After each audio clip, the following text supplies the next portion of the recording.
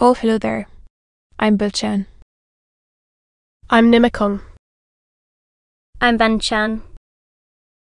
In this class, I'll read to all of you Chapter 6, Section 2 of The Adventures of Sherlock Holmes. As. Ah. The Adventures of Sherlock Holmes. Author Conan Doyle. Chapter 6, Section 2. Hairad and unkempt, staring out at me. My God. It's Watson, said he. He was in a pitiable state of reaction, with every nerve in a twitter. I say, Watson. A Friday. Good heavens. I thought it was Wednesday. It is Wednesday. And began to sob in a high treble key. I tell you that it is Friday. Anne. Your wife has been waiting this 2 days for you. So I am. But you've got mixed. Watson. For I have only been here a few hours. 3 pipes. 4 pipes, you forget how many. But I'll go home with you. I wouldn't frighten Katie, poor little Kate. Give me your hand. Yes. Then I shall go in it. But I must do something. Find what I owe. Watson. I am all off colour. I walked down the narrow passage between the double row of sleepers, holding my breath to keep out the vile, stupefying fumes of the drug, and looking about for the manager. Pluck at my skirt, and a low voice whispered, walk past me, and then look back at me. The words fell quite distinctly upon my ear. I glanced down. They could only come from the old man at my side. And yet he sat now as absorbed as ever. Very thin. Very wrinkled. Bent with age.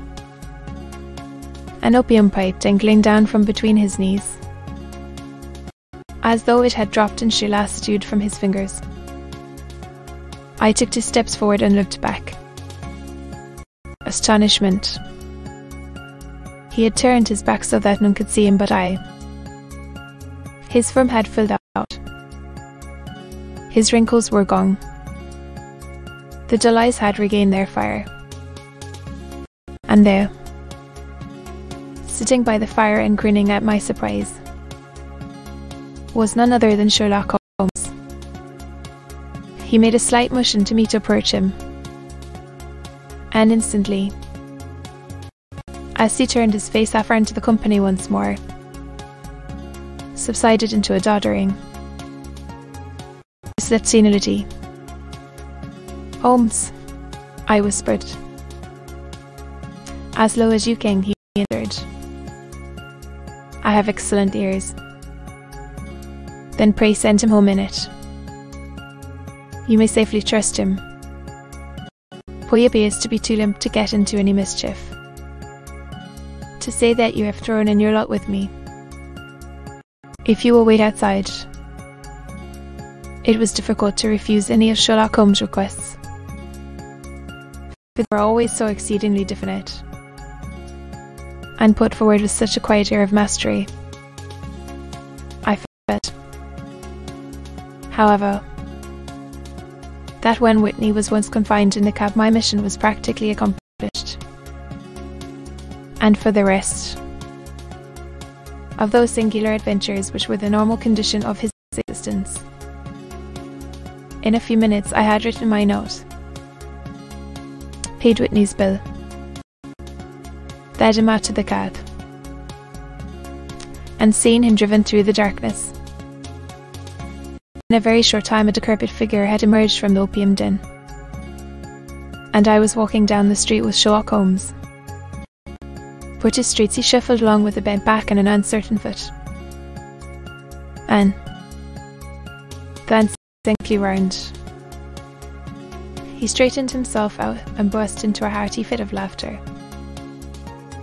"I suppose, Watson," said he, "that you imagine that I have added opium smoking to cooking in chickens. It's one of my natural enemies. Or, shall I say, my natural prey.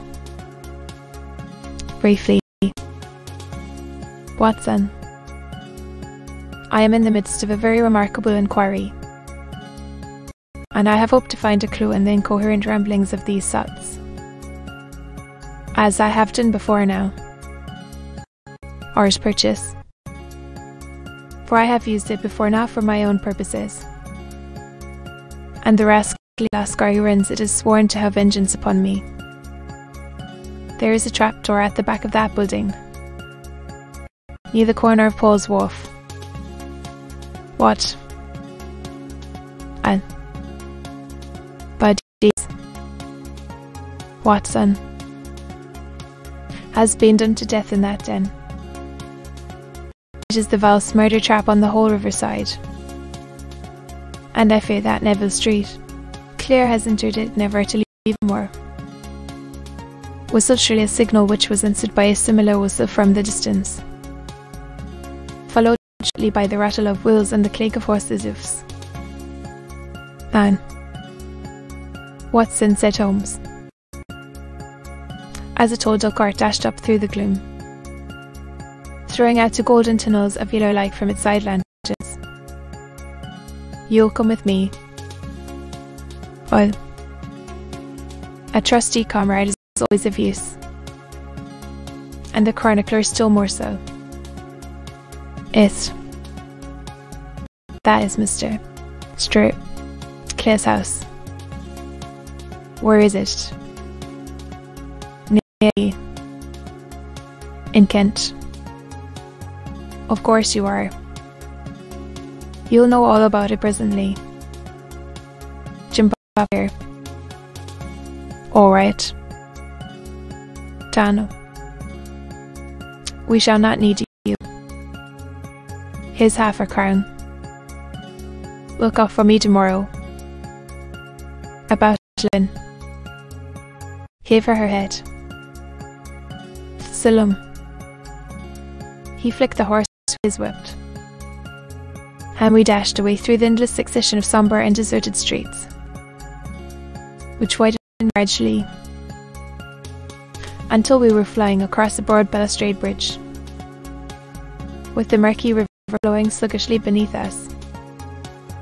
Beyond lay another dull wilderness of bricks and mortar, its silence broken only by the heavy, regular footfall of the policeman, or the songs and shouts of some belated party of revellers. A dull rack was drifting slowly across the sky. Clouds. Holmes drove in silence, with his head sunk upon his breast, and the air of a man who was lost in thought, while I sat beside him. To be continued.